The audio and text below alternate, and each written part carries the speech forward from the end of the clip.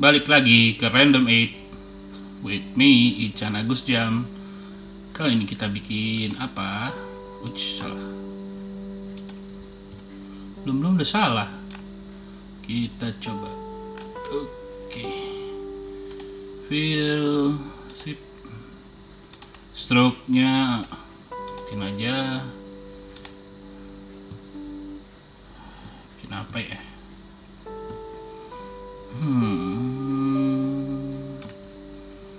Oke, line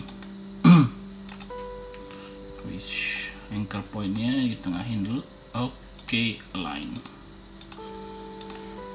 Next kita bikin gampangnya duplicate aja deh. Duplicate, turun ke bawah, konten, ellipse, terus bikin size-nya digedein. Ini fill-nya matiin aja. Terus stroke-nya kita ganti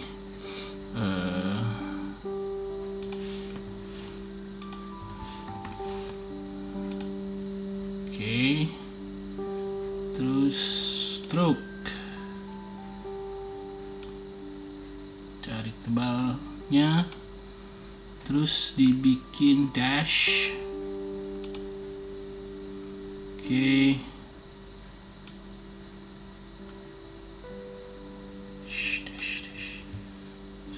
Sorry. Ups, salah. Mau bikin apa sih, sorry. Ya.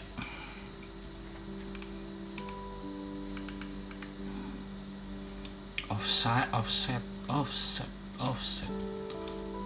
Ini loh yang gue cari sebenarnya. Oke. Wow, belum gue save.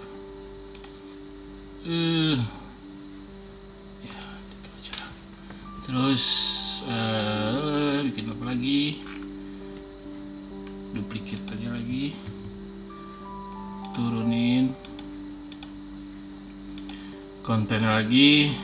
Ellipse path kita bikin lebih besar.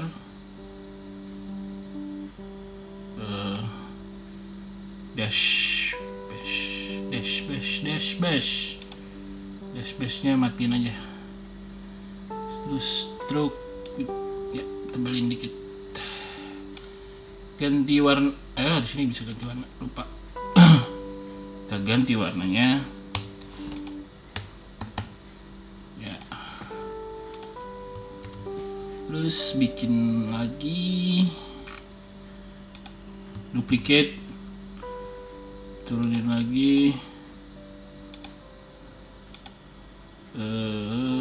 speed, size-nya besarin, stroke-nya kita tipisin dikit ya, terus dibikin dash-nya, terus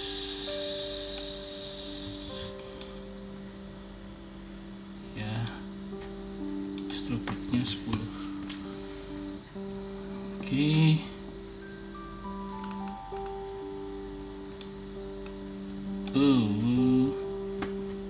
Ke sini.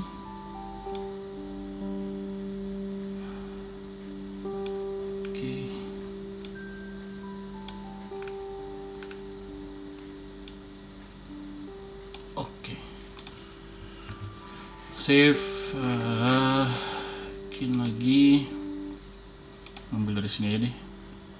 Oke, dari sini duplicate, taruh atas, turunin ke bawah seperti biasa. Oke, ganti warna jadi putih.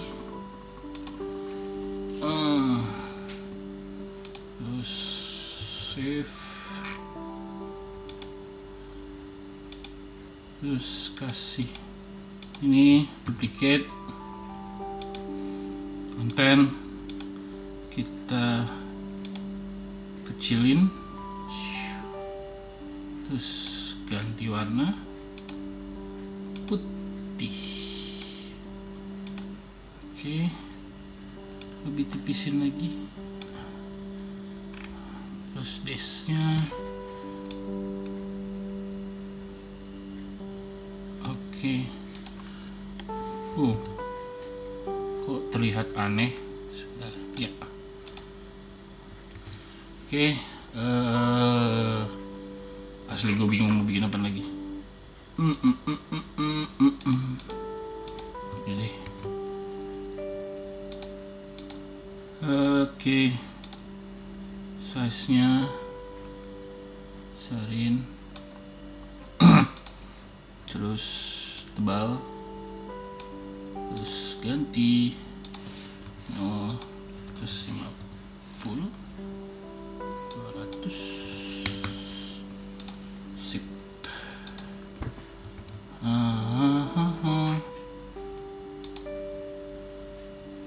Terus bikin apa lagi?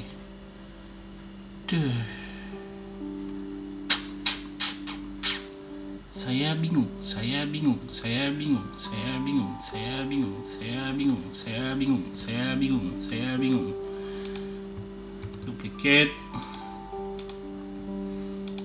Duplikat aja terus gini membosankan. Maaf kalau episodenya agak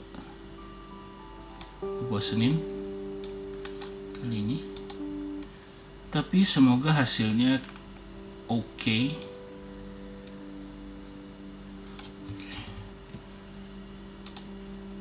Sip.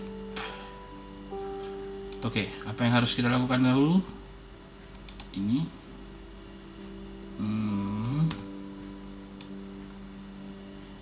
ya, klik seperti biasa, taruh di 8 detik, bikin 1 kali. Oke, bentar. Terus yang ini rotation dibalik -1. Oke, terus apa lagi? Yang ini belum, ntar aja. Ini rotation 1. Oke,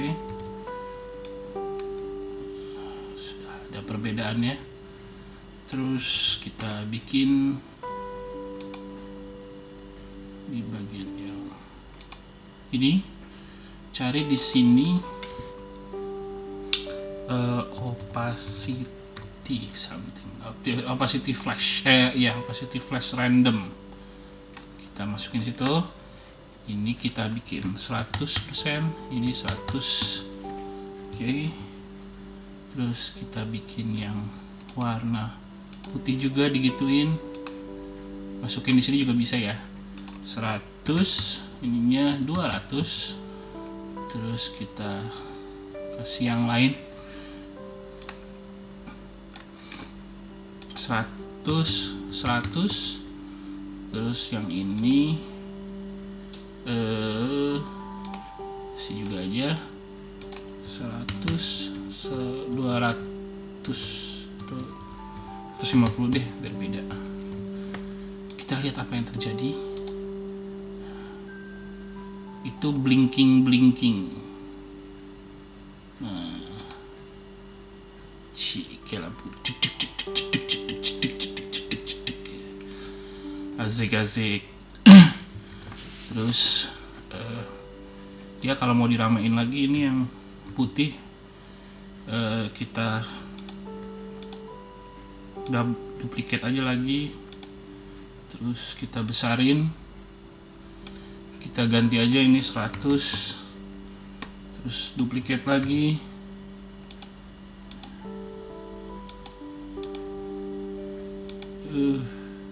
Besarin lagi,